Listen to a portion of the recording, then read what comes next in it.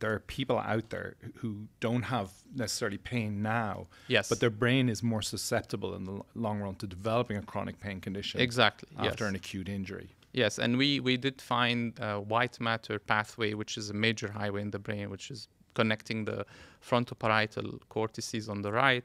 We showed that in 3 different sites, 3 different studies, different scanners, different populations, European and American patients, that this highway actually seems to have properties that can predict if you are resilient.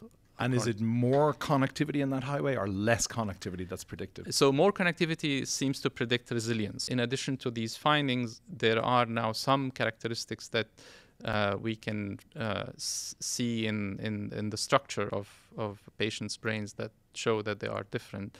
And most recently, we are trying to see if we can actually identify those changes, exact changes in animal models of chronic pain, in order to be able to identify those markers in the animals and really try to understand more in depth what do they mean, how do they translate between humans and animals.